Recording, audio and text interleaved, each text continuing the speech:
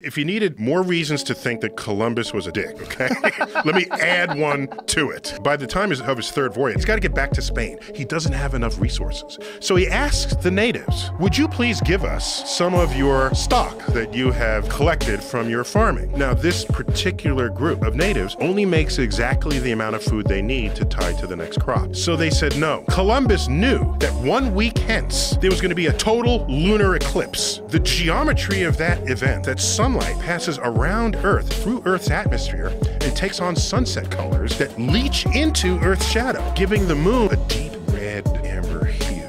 He says to the natives, if you do not give us food, my God will make the moon disappear and it will turn blood red. Sure enough, right on cue, the moon begins to disappear. Within seconds of this beginning, they bring him all the resources he wants, and we don't know what happened, back at the island, whether the people survived the winter.